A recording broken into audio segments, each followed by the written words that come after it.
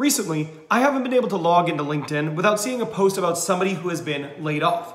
And early in my career, I was laid off. And I remember this feeling of helplessness and not knowing what to do next. In today's video, I'm going to give you an 8-step plan of exactly what you should do if you find out that you were laid off. Let's go. Now, the first thing that I'm going to recommend you do might seem a little bit out of the box, but I want you to take time to process it. Being laid off can be emotionally draining, it can be scary, and it can be very, very challenging to go through. So don't immediately rush into action and start doing things. Instead, take a day, process it. Cry if you need to. Take that moment to feel mad that it's unfair of what's happening to you. And then maybe go do something you like, go play basketball, go kayak. But take that day to fully recharge, get your mind right, because then you're gonna need to jump into action. But right away, take a little bit of time and process it. Now, the next thing I want you to do is think about being really intentional about your actions. Some people have this response that I'm gonna go apply to 50 jobs, 100 jobs, but I can tell you as somebody who has been a corporate recruiter and an agency recruiter that you are far better off taking the time, customizing a resume, and being really intentional about applying to 5 great fit jobs than 50 jobs where you're just flinging out a resume and maybe you're not a great fit. Time is finite. And you can only apply to one company so many times before it's a bit of a red flag. So I want you to be intentional about where you put your effort. The next thing I want you to do is I want you to create a schedule. I know it seems a bit weird. You no longer have a job. Why should you need to adhere to a schedule? But people who are laid off and make schedules find a lot of comfort in it and they're effective. So what should your schedule look like? Well, your schedule should have time blocked for job searching.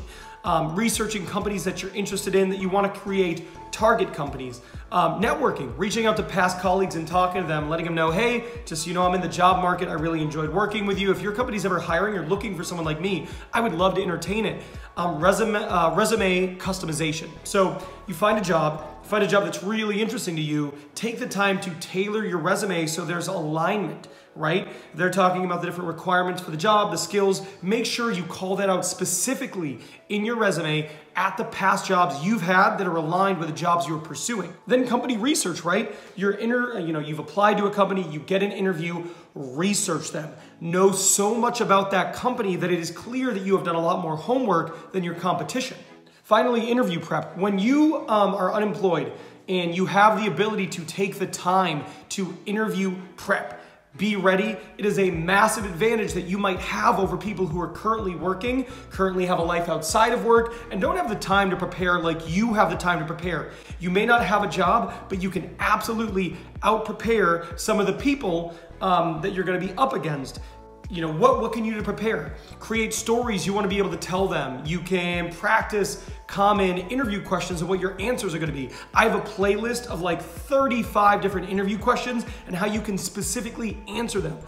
Watch videos like that, prepare, be ready. And lastly, self-care. Take some time to do some things you want. Go on a midday walk, get a workout in, get a run in, play chess, watch videos like Ben Talks Talent on YouTube. Also subscribe, like, share, hit the notification bell, things like that to make you feel good. The next thing that's really important is I want you to make peace that with the fact that every single interview you may do, you may not get the job. Even if you have a great interview, there are other people who might be referrals or they might already work there. They're an internal applicant. There are many good reasons why someone who is great and has a great interview doesn't get a job. It has a tendency to be incredibly demotivating when you are unemployed. Don't let it get to you. It is going to happen. Every no gets you closer to a yes. I talked about this earlier, but network with people you used to work with. So many people, when they apply for jobs, spend an inordinate amount of time applying and an irresponsibly little amount of time actually networking, reaching out to people that used to work with, people that liked working with you. And here's a secret. People like helping other people. So reaching out to people you used to work with, letting them know that you're in the market, you're interested in opportunities. Their company might not even be hiring, but maybe they know of a company that's hiring. And when you are referred into an opportunity, it gives you a massive advantage over somebody who is just a cold applicant. So spend some time researching companies, preparing, applying, but make sure you set aside time to effectively network with people that you have relationships with. I touched on this early, but there are very few things you can do that'll give you an advantage like in the application process more than resume customization. So I've done tons of videos that mention this, but when you look at a job description and they have 6 or 7 bullet points of things you need to have experience in, 5 years experience, using Python, you want to make sure your resume says, 7 years experience using Python, and then maybe quantify your impact. But tailor your resume to mirror the job description. Caveat, it has to be accurate, don't lie. But if you can look at that and customize your resume so that it matches that job description, it is incredibly powerful. Not just so the hiring manager looks at that and goes, oh, there's a lot of overlap here, but so recruiters who might not be as familiar with what the nuances of the role are, they will see it. And then applicant tracking systems, it also matters there, which are things that company use to kind of filter through the resumes when people apply. Lastly, interview prep, interview prep, interview prep. Interviewing is a skill, and that skill is very different than the job you do the vast majority of the time.